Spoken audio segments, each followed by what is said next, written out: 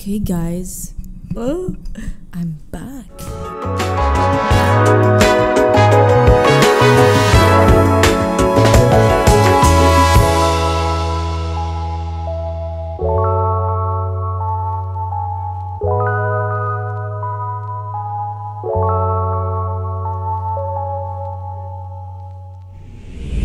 Hi everyone, I'm so happy to be back. I have been gone for a while and I keep going on and off on this channel. I have been trying to get back on doing my podcast. That's something that's really important to me and I wanted to get back to it. I created this podcast a year ago, but I'm French.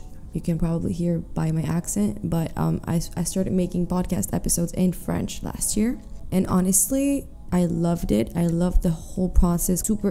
This glass of iced coffee should not be there. Let's put it I'm guessing we're gonna put it right there.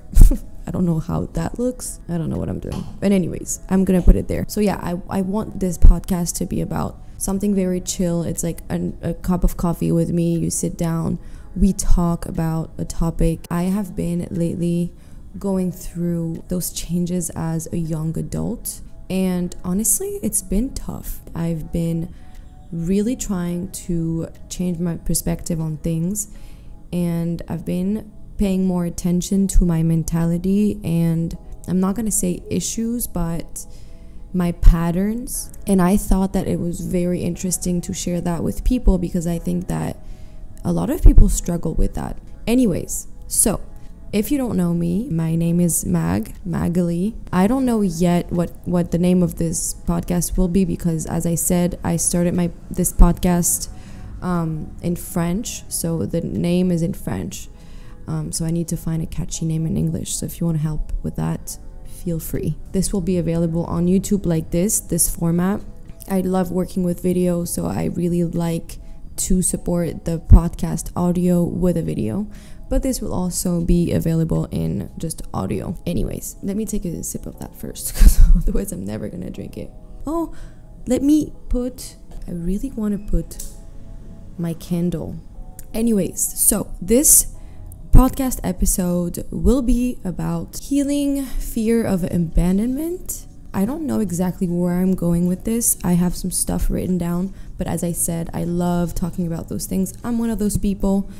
All my friends know that when I send an audio, it can never be short. I can never send an audio that is less than 40 seconds, a minute. And for some people, it's like, Jesus Christ, dude. You're literally just sending me an audio saying that you're coming to my house in a few minutes and you're literally talking for like a minute and a half. I just love it. I enjoy talking. I enjoy making those audios. I enjoy listening to them too.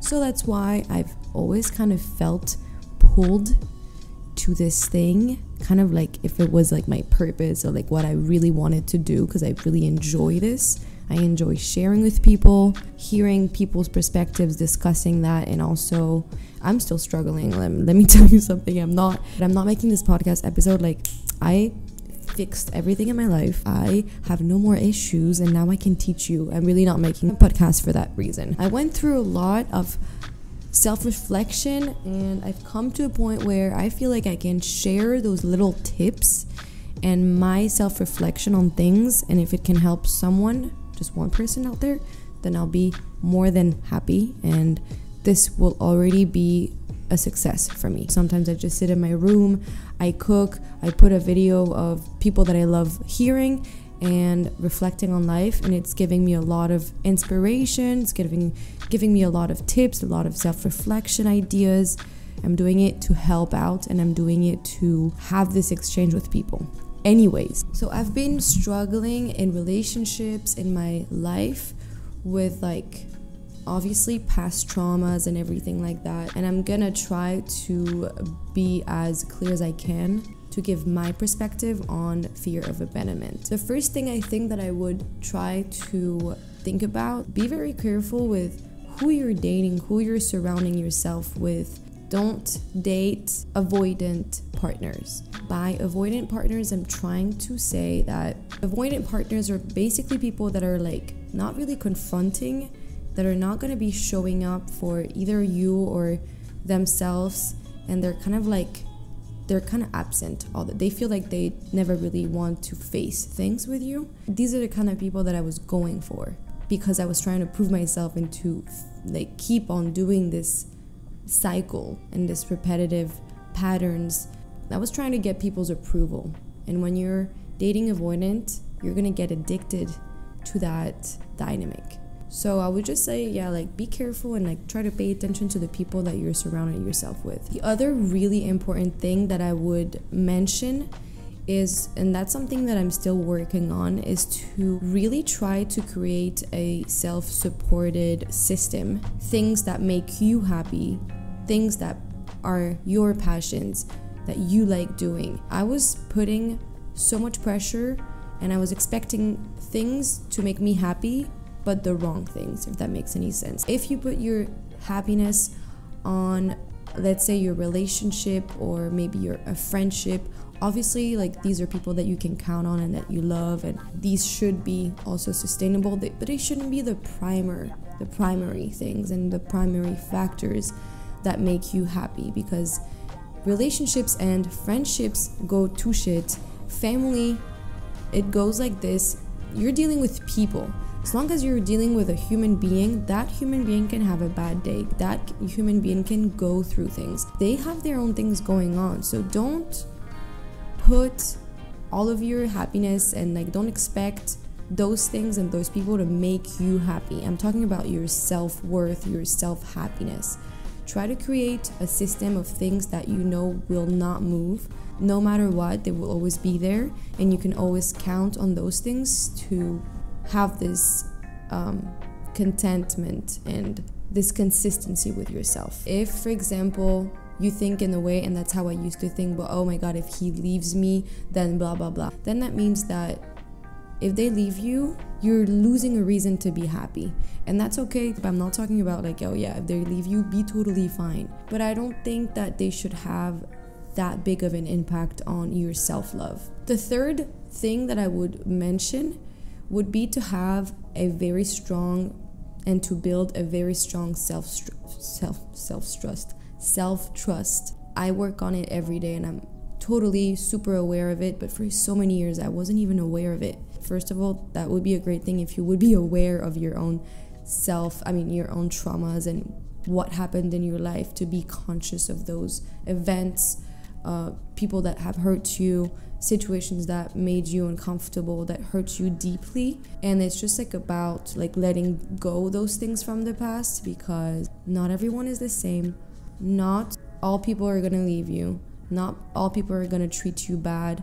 People are different. The people that you meet in life, if you have this fear, unconsciously you're manifesting something and you're already getting your brain ready to a possibility that hasn't even happened. I always catch myself like imagining like the worst case scenario, thinking of the worst to happen to protect myself. But then it's like I think that I'm protecting myself, but then at the end of the day I'm really not protecting myself. I'm really just putting my energy in the wrong place. You need to have it very clear that others' actions are on them and not on you. It's really not about you.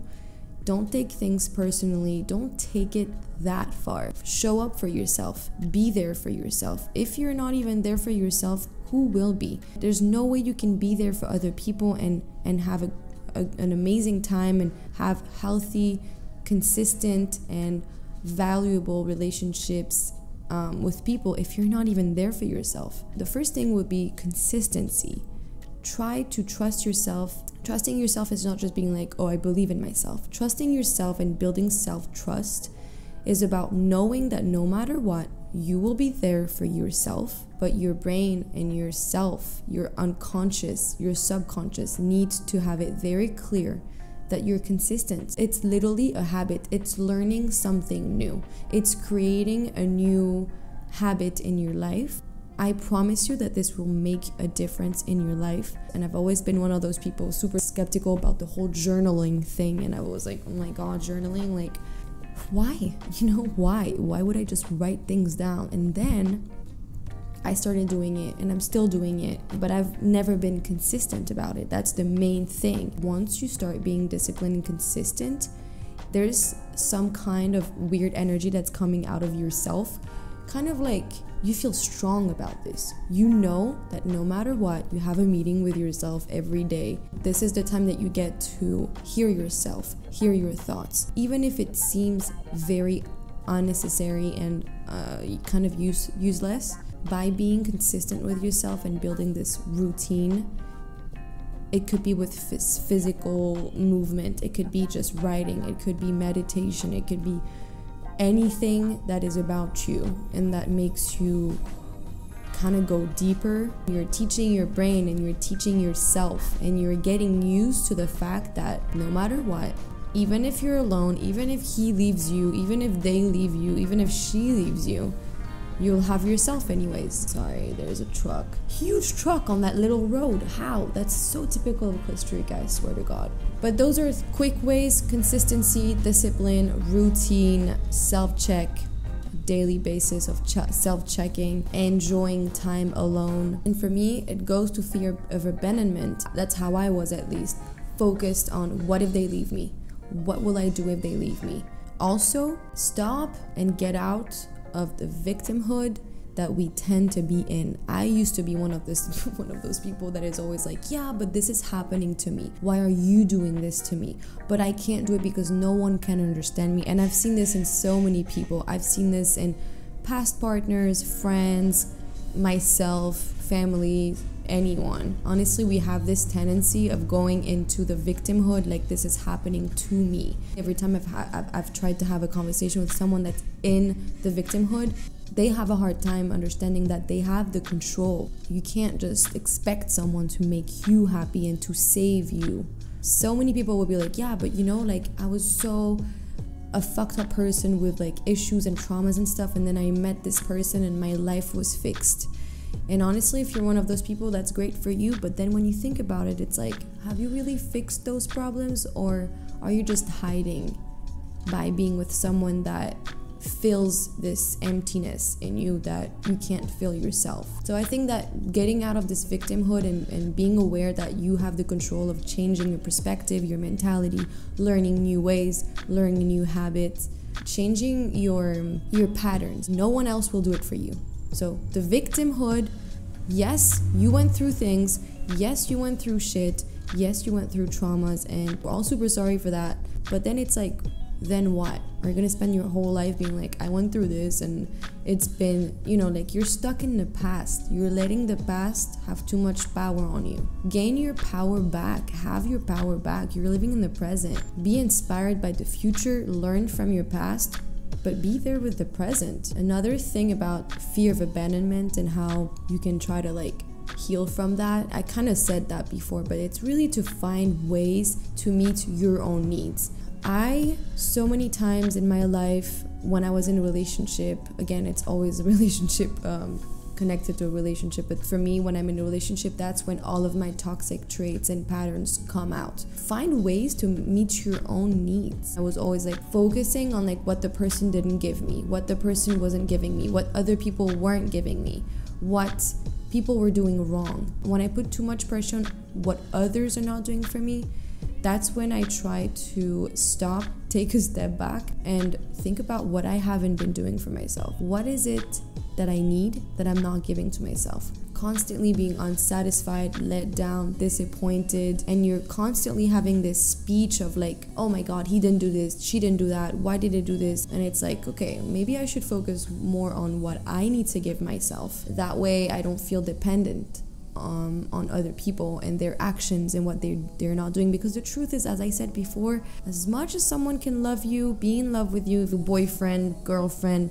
brother, mother, dad, they can have a bad day, they can have a shitty day, they can go through things, you know, like they have their own things going on. You can't always expect someone to be 100% with you, on you, because that person is struggling with not the same things, but they're struggling with their own traumas, their own issues, and everyone will sometimes not be available for you, and you need to be okay with that. You need to have everything in you that goes, okay, this person is not going to give me that, this person isn't available, That's all good. It doesn't even come through my mind like, oh my god, they're not there. I used to be one of those people, like very frustrated whenever my boyfriend wouldn't be there for me, whenever they would like let me down. I would always find myself in situations of like waiting for him, waiting for a message, waiting for a call, waiting for him to come, waiting for a sign, constantly waiting. And then I was like, why is it that I always find myself waiting? I put myself in those situations. I used to choose the people bad because I would choose people, as I said, I come back to the beginning of the video of that episode when I'm saying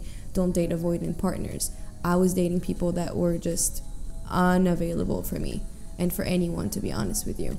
But then even the healthiest people, the healthiest partner, boyfriend, girlfriend that you'll have, they are not there to heal you. They're not there to fix you. Pay attention to what you want, to what you are interested in. A sport, a passion, your job, a connection to nature, anything, traveling. You have this thing, we all have it in us, that our passion and what's important for us, what vibrates in us, will be reflected in. If we look deeper, if we have that self-check, you'll realize that you're constantly pulled back to what you're meant to do, to be, to accomplish. Those are the needs that you need to give yourself and that nobody will give you. No one will give you your self-trust. The only self-trust you'll get is from yourself. The other aspect of this would be to stop letting yourself down.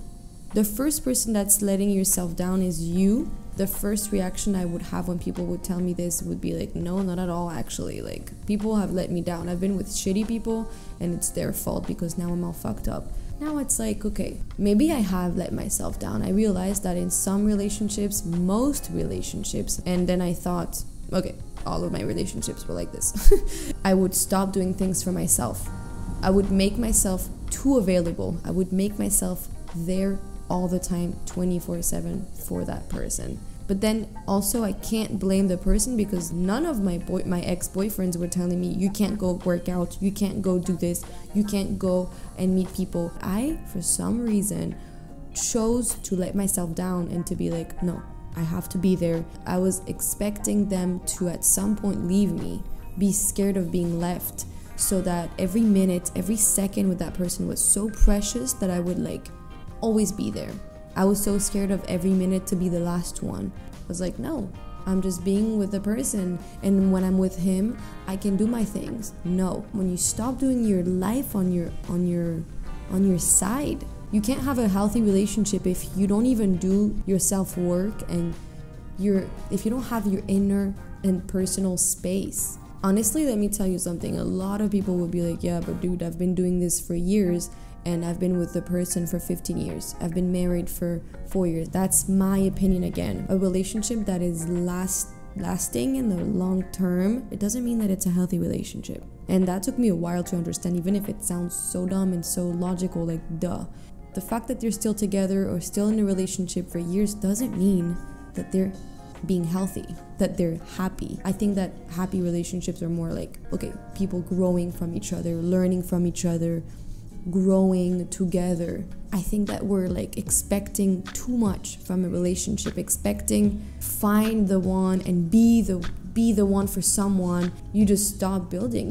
You're just with the person and you don't even think of, okay, I need to grow. Think about that and be like, okay, like how can I expect to grow if I'm not doing the work for it? I then started forcing myself in relationships or even when I'm single. But obviously when I'm single, I love my alone time. I'm the healthiest person ever. When I'm single, I'm like, no, all good in my life.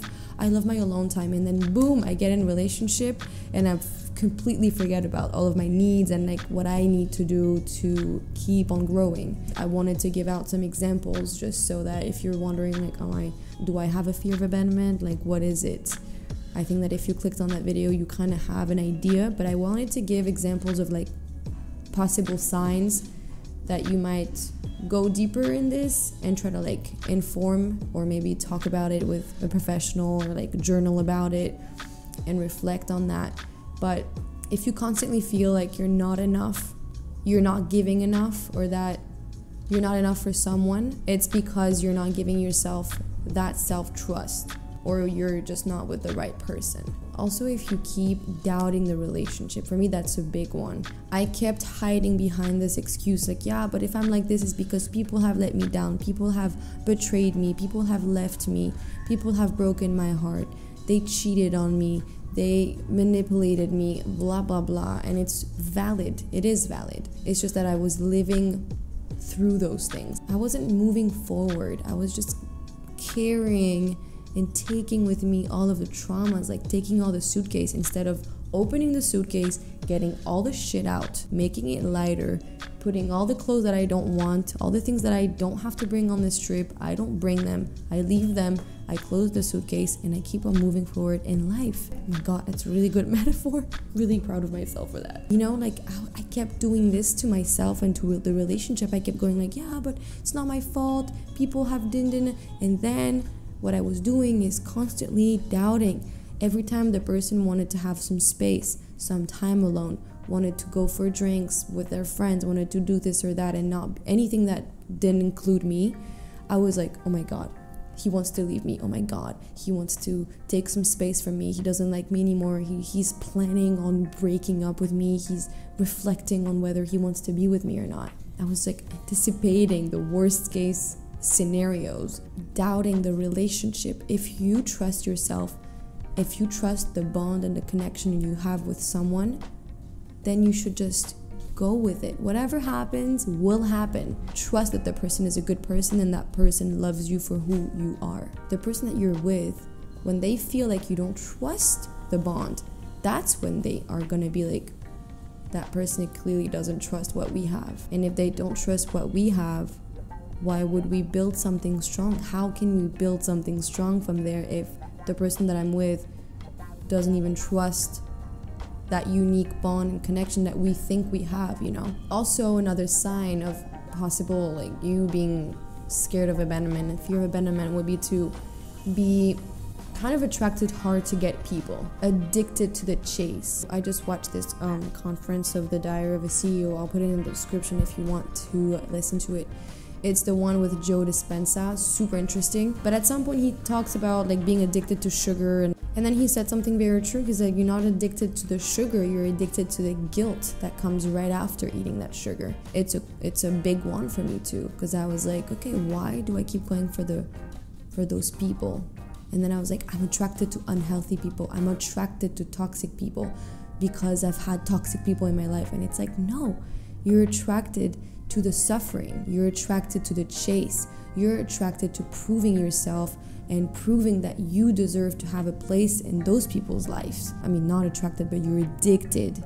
You're addicted to that chase, you're addicted to this constant suffering and vicious circle. Because for you, that's maybe how you learned that was love. Maybe that's how you developed this thing in your mind as a kid or a teenager, that's what love should be. I'm supposed to be hard to love. I'm supposed to have a hard time getting those people in my life, and maybe I should prove that I deserve a spot in your life. Another sign would be feeling insecure and anxious in relationships. For me, that was also like a big one. I feel like I say this with every single one, but I was constantly with this ball of anxiety in my stomach. Felt very insecure. I felt unsafe. And I think that it's also about building this self-trust that you have your own self and safe zone. Another one that's very, very related to what I just said is becoming anxious and kind of like obsessed when the person, your lover, your partner leaves. When your partner is apart from you, you're kind of becoming obsessed with that. You can't think of anything else. You're anxious. And I've had that, and I've seen this with other and past partners too, and friends, with their own relationships, that they get this thing of like when the person is apart from them, they kind of lose control because they don't know how to think of themselves and to go deeper and to focus on themselves and really do that self-check and focus on what they want, because they might not even know what they want, what they like to do, you know? That's, for me, that was very true years ago.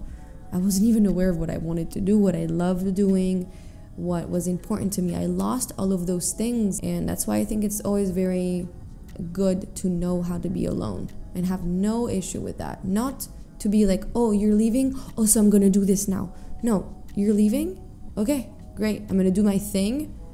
But don't make yourself available when the person is like, I'm free now, and now you're like, okay. Because then it's just like, you're just adapting to his or her unavailability, if that makes any sense, you know? And the last one would be to playing worst case scenarios in your head. That's something that I used to do a lot and that I'm still doing a little bit, but it's something that I'm working on. So, but just know that it's you can take care of it. You can take control of your life. You can take your power back. You just have to really count on yourself and really trust that it's you with yourself. Stop focusing on who's gonna love me, when am I gonna find the right one, and just try to like find yourself, find your own passions, find ways and understand why someone would love you. So many years I was like always like, I don't understand why this guy really likes me. I don't get it. And trust me, when you have this kind of mentality, the person in front of you feels it. You project this energy around you that you don't even understand why people like you. Why does he like me so much? Why are you in love with me? Why do you want to be with me? Anyways, I hope that this episode helped you and there was a lot of rambling. If you got at least one little thing, or if you related to anything that I've said, feel free to share your thoughts. I'm very excited to hear feedbacks. Please take the time to subscribe. If you feel like sharing your story, your opinion on that, your experience, I would love to read you, and maybe it's gonna help someone also scrolling through the comments. Thank you so much for taking the time to listen. Have a great day, beautiful day. Take care of yourself. Spend some time alone. Don't forget to hear your thoughts, and don't forget to love yourself. And I didn't even drink my iced coffee. That's when I know that I should stop talking. Have a great day.